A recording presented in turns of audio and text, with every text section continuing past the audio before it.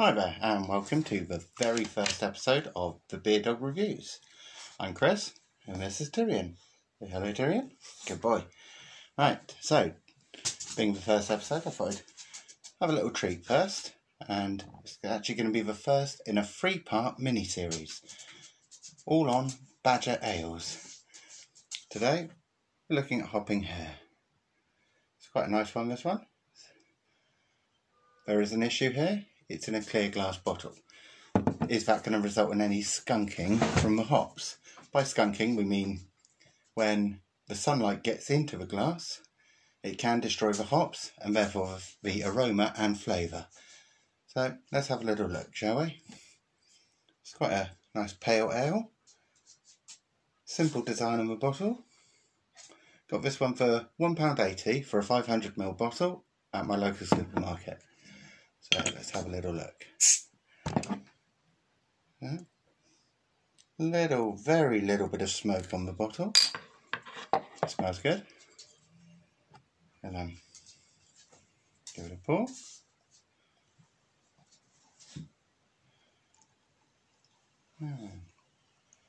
There we go. Whack it in the glass. Got a nice crisp and clean white head on it. About 2 fingers of white head there. And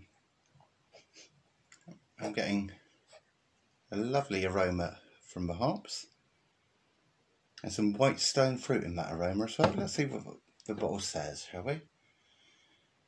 So, they start with frisky legs, amber eyes, hedge hoppers and skedaddlers. That's a little bit of fun on the bottle there. It's got a nice range of hops there. It's a mixture of American Amarillo and Cascada hops. So we've got a bit of Old World and New World. So that's rather nice. Let's give it a little taste.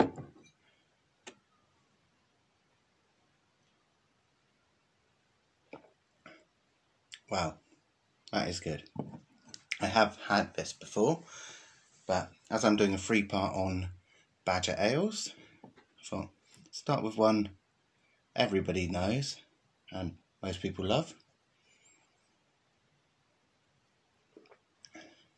It's fresh, it's crisp, there's nice tang to it, slightly bitter, but that's very welcome, and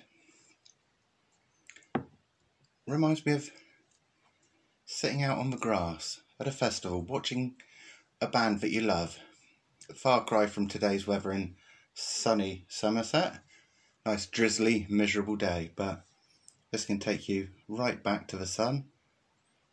And just the aroma itself can do that. It's absolutely delicious.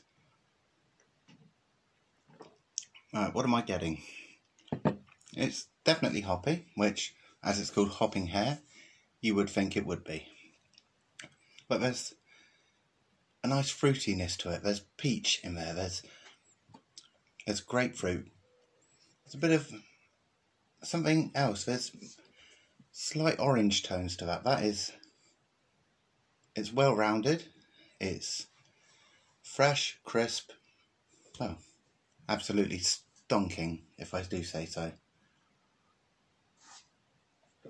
So, like I say, £1.80. It's not going to break the bank. You could easily have a couple, maybe 3-4 glasses of that, and nice chilled sunny afternoon. So on that basis, I think we're going to rate that one a good 8 out of 10, I think. And cheers for that one. So, like I say, there's going to be 2 more episodes just on the Badger Ales.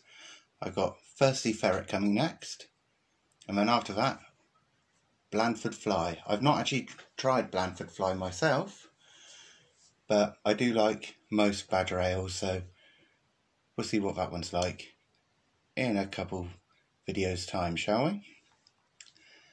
Drop a comment below if you liked the video, if you like the ale. And give me some good suggestions on another beer to review and rate. Subscribe to the channel if you like. Hit that notification bell for any time that I release a video, you'll get a notification on it. And drop me a like or a comment. So from me, this is cheers to you. And from the beer dog, who's now chilled out, lied on the floor and absolutely relaxed. It's almost as if he's had one himself. See you next time on the Beer Dog Reviews.